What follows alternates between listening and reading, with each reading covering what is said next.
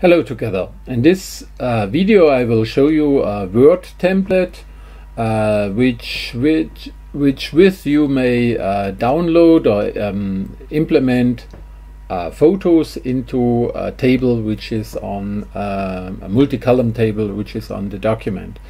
So and the document, the template is on my website for download. So first we go to the Word document that's here. When we double click on it, the template, when we double click on the template, so when we double click on this, then we will see the new document one.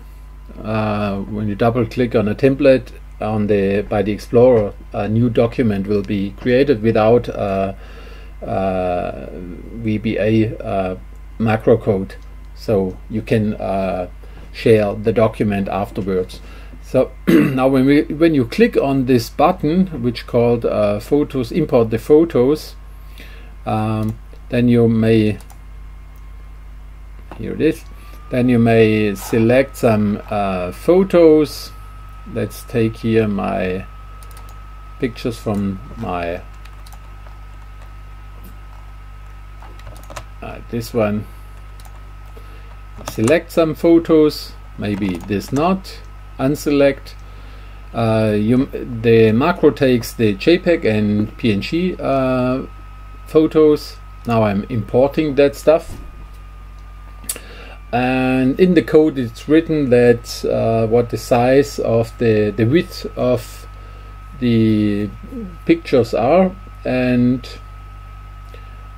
it always sizes each picture, and finally it makes a small margin or padding around the picture.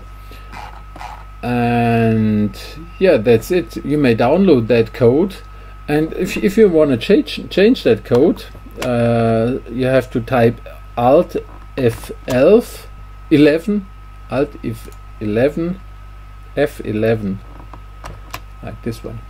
Then you will come to the template project, and there you have this document. This is the code of that stuff, and you have here the